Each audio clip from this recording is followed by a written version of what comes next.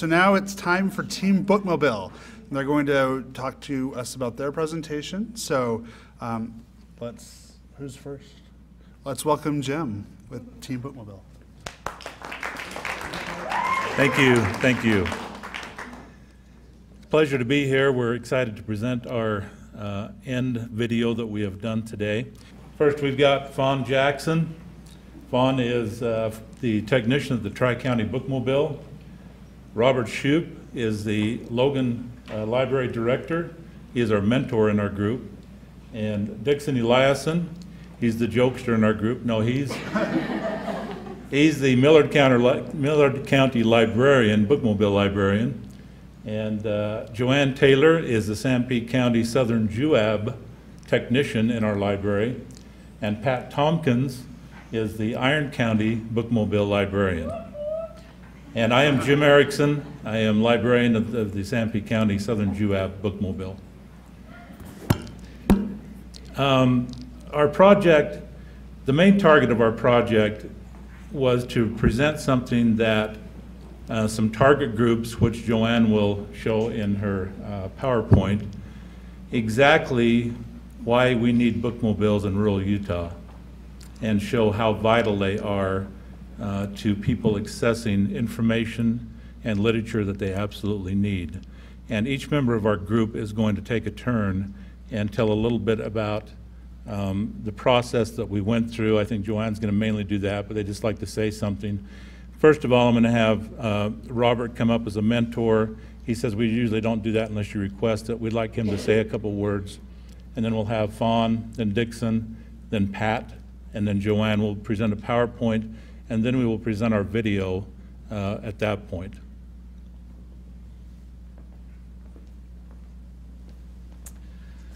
Thank you, Jim. I hope you'll bear with me as I get a little bit personal. When I was graduating from high school and thinking about a future, I decided that I wanted to do something that would make a difference, quote unquote. And I thought I had an idea of what that would be, and so I went down some paths and declared a major and did some things like that. And then, like many of us, life is what happens while you're making other plans. And I got a job at the college library. Little did I know that that would lead to a love affair, if you will, with librarianship. But it still took some time for that to really develop. I still had other plans. When I graduated from college, had just enough credits to graduate, I learned of a bookmobile job in northeastern Utah, in the Uinta Basin area. And long story short, I got that job. Did it for the first year and a half. I still wasn't quite completely converted. I still had this, I want to make a difference, and idea, and was still thinking about possible other career paths. And then I had yesterday in the presentation by Dr. Madsen, she talked about that we all have moments in our lives, and I had one of those. And it came while working on the tedious annual report that we all have to do in some form or another. But I can still remember it very well. It was late at night there at the headquarters in Roosevelt, Utah. And as I was looking at the statistics and realized that in the past year that we'd checked out over 85,000 books through that bookmobile in rural Utah, that struck me. And then I started thinking about all the people. And that's when it happened. I started remembering the preschoolers, through the third graders, through the senior citizens that I'd met that had come on the bookmobile during the last year. And that's when I said to myself, well, maybe I'm making a difference here. And that made all the difference as far as, since then, choices I've made in getting involved in the profession. And so when this team decided to work on a project to tell the bookmobile story, it just fit right in with that experience that I had. So it's been a pleasure to work with them, and I hope that you enjoy the video when we get to it.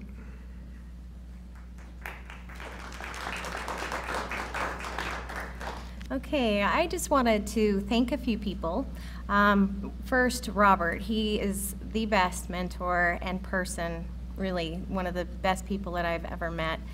We've learned a great deal from him. I believe that he actually went over and above the call of duty in being our mentor. He drove all the way from Logan to Richfield to meet with us when we really needed to. It was at a critical part of the process, and we want to really make sure that he knows that we appreciate that. Jim, he's been our infamous fearless leader. Appreciate him and everything he's done with the finances and everything. He's just done a lot. Dixon, one of the intersessions that I took spoke about the different roles that in leadership, and I remember when they got to the one that's really important to have on your team, the one that has humor, I thought, oh, this is Dixon. We're so glad he's always bringing humor to the table, and it's just so important. We just appreciate him so much. And he actually wrote the script to our movie, so that is really special. And you'll hear him. If anybody that knows him, when you listen to what's being said, you'll understand where his heart is. Pat, she's been a great ideas lady, and she's been very key in having a connection to an author that we were able to get for our movie, and we really appreciate her thoughts and her ideas and being able to get that to happen for us. Joanne, she's the best minutes person, best secretary. She is right on the money with everything, and has gone over and above doing a PowerPoint that we haven't even seen, so we're excited to see it, and she's worked really hard on it. And Donna, I want to thank you for having us do this, ILEAD. It's been a great experience, and special thank you to Jerry back there. If it wasn't for Jerry, we would have been in trouble, and she was able to actually go and videotape a key person in our movie when things fell through with our videographer. He tried, and they just could never connect, and so at the last minute, Jerry, with 100 things on her plate, I know you had so much going on, she took the time to do that for us, and I just really appreciate it. And that's about all. I just wanted to thank. It sounds like the Academy Awards. I'd just like to thank. And but that's all I have to say. Okay, there will be a 2-minute break, and then we'll conclude our presentation. No, actually, about 100 years ago, well, only 40 years ago, I worked at a college radio station. And right in front of the microphone, there was a little plaque. And it said on it, if you don't have anything to say, don't say it here.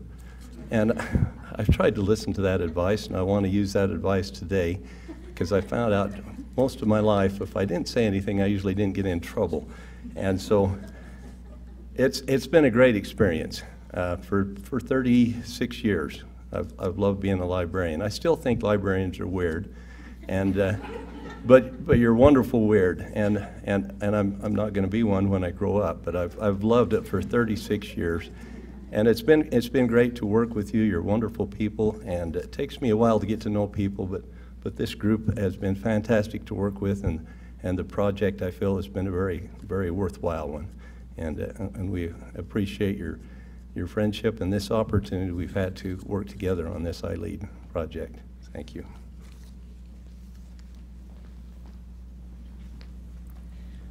We never know when opportunities are going to present themselves. And after we had decided we were going to do the video for ILEAD, I was sitting in a ULA presentation listening to Utah authors. One of the authors starts out with, when I was little, I used to go to the Bookmobile, and it was like the best experience ever. And I thought, boy, how did she know this is what we were going to be working on? She was so gracious to participate in this, and you'll see her in the video. It's just amazing to me sometimes how things just fall into your lap. And I think that's how this video was made. A lot of things just fell into our lap, the right people at the right time. So I hope you enjoy it when it shows.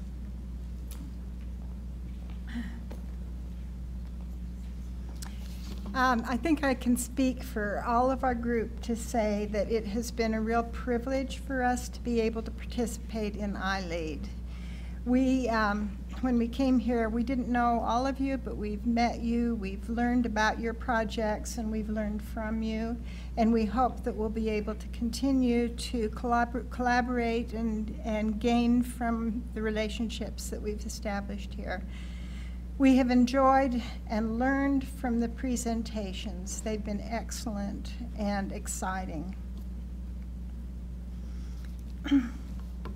When the Bookmobile team initially met, we understood at that time that we had two things that we were to do. One is that we were to create a project. By the way, can you all hear me, or do I need to? Okay. The second thing that we were told is that the process was more important than the product. In fact, we were told that it was okay for us to fail, but that we needed to attend to the process. That was a bit puzzling to us. When we're looking back at things now at the end, we can maybe understand that a bit better. In fact, the process is important, and I think that the steps that we went through were key to our being able to succeed, and along the way we had positive steps, and we also had a few missteps, and I'll touch on things as I go through this. Collaboration in any group is difficult, especially if the group is trying to accomplish some sort of end task. You have people with different personalities, with different strengths, with different ideas. And so in any group, and I'm sure we've all encountered this, there are formidable challenges as you go along. For our particular group, we had some special problems with our collaboration. Geography was a real impediment. If you notice, we were scattered all over the state. And beyond just the geographic complications, each bookmobile has a different schedule. And they're out in the field at different times. So time was a factor that made it very difficult for us to meet, to collaborate, to discuss, to work through some of our issues. So we did meet here at ILEAD for 2 face-to-face meetings, one in March and then one in June. And we also met at Richfield for another face-to-face meeting. We had an online meeting, and then we communicated with one another through email. Our face-to-face meetings were the most productive. Whenever we met together and talked and were able to iron things out, put things down in writing, make a plan, we had a leap forward that helped propel us for the next period of time. Delving into the process just a little bit, we were faced with what is the problem that we're going to tackle. And we wanted to have something that would be applicable to all the bookmobiles, that we would be able to do something that would help to elevate and facilitate some of the things some of the needs that we see out in the rural areas. Dixon saved us on this. He actually outlined for us and helped us to understand a common problem that all the bookmobiles are facing. And that's basically that patrons don't really understand the services that we provide. So we discussed a variety of ideas for solutions. In the end, we came up with the idea of developing a promotional film. And we planned that film would be something that would appeal to specific audiences. Obviously, funding is really a critical problem, not just to bookmobiles, to any library, but we wanted to produce something that would be important to the patrons who use the libraries and to the various stakeholders who determine our funding and our direction, and that would be for the board members, city council people, city commissioners, and even our legislators.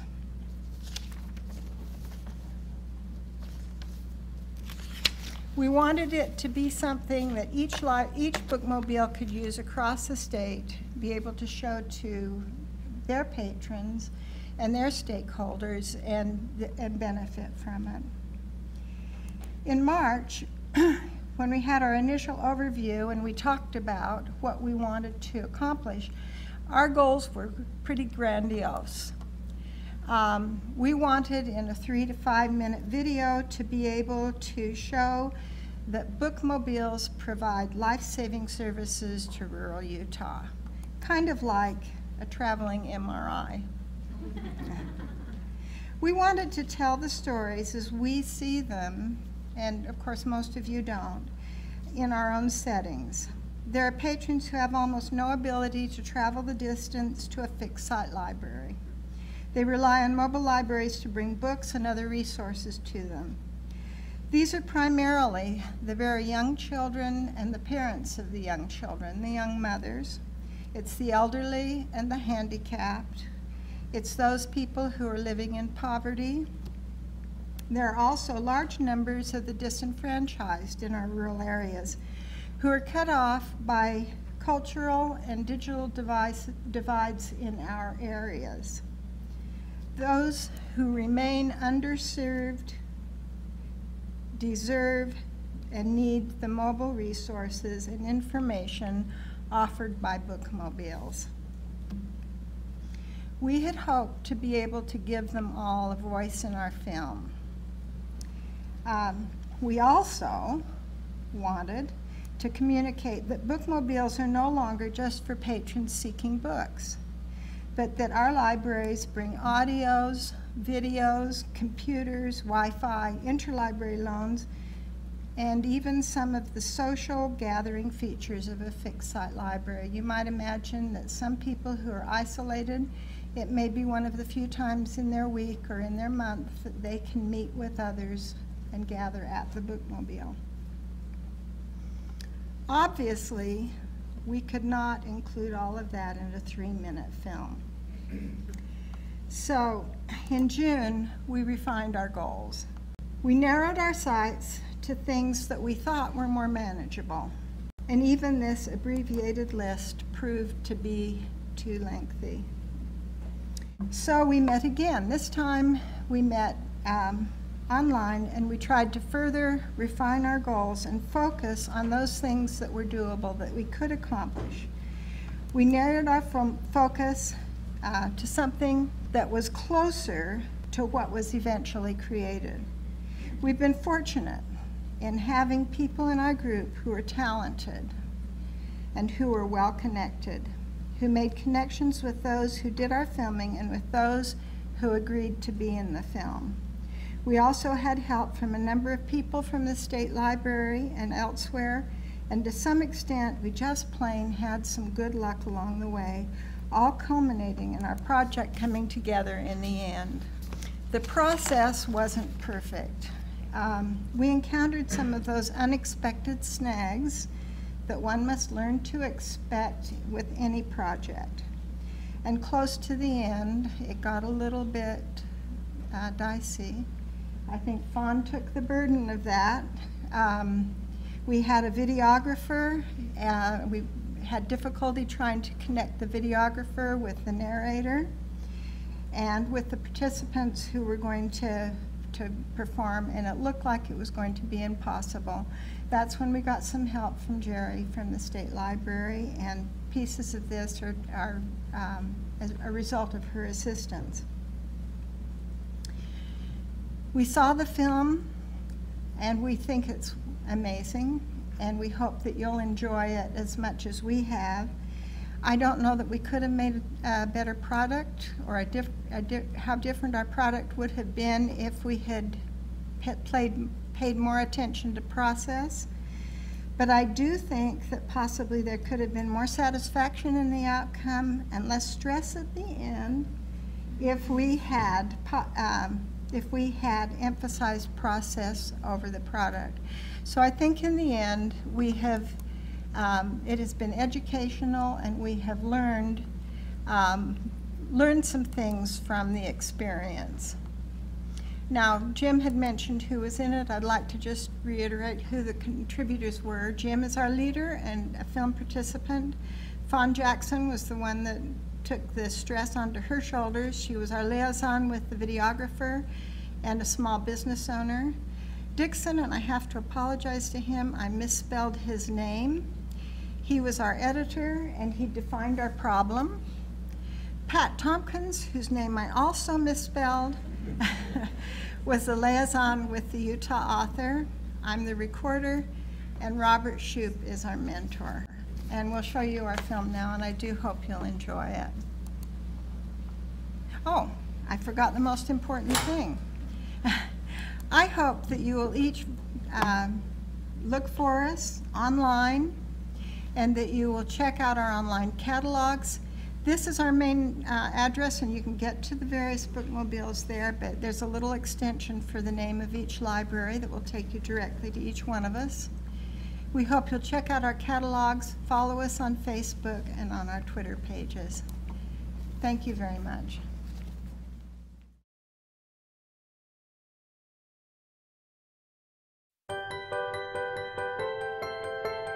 If you live in rural Utah or have spent much time there, chances are you've seen a bookmobile. In fact, a bookmobile has been a part of rural Utah since 1947. Many people have grown up having the bookmobile as part of their lives. Obviously, it started out with just books, as that was pretty much it for reading material back then. But the bookmobile has kept up with and continues to move forward with technology and what it has to offer. You might be surprised to learn that through the bookmobile, you can do just about anything you can do at your regular library.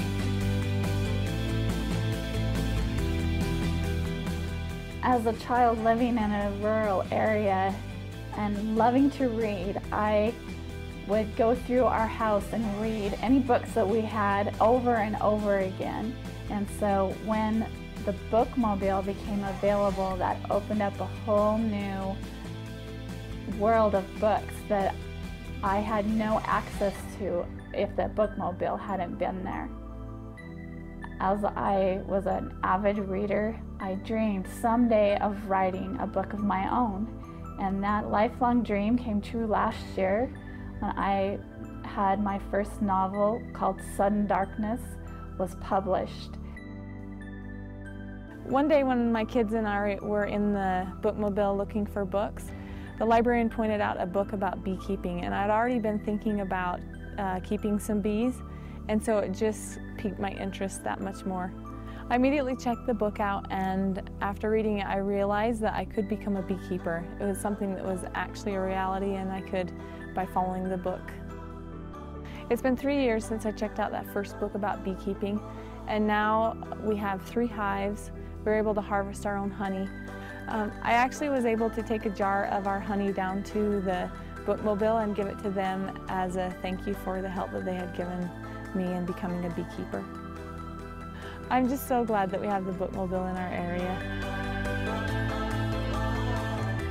Bookmobiles, the wheels are still turning. Please take the time to check out our fun, economical way to get library materials to the many rural areas of Utah. You'll be surprised what a bookmobile can hold, and most likely, you'll end up with something you're looking for. You'll also find if you bring your children or grandchildren, they'll love the bookmobile, and it will improve their reading interests. The bookmobile is a fun family activity. You will never regret promoting reading to young people. Bookmobiles, they bring the library to you.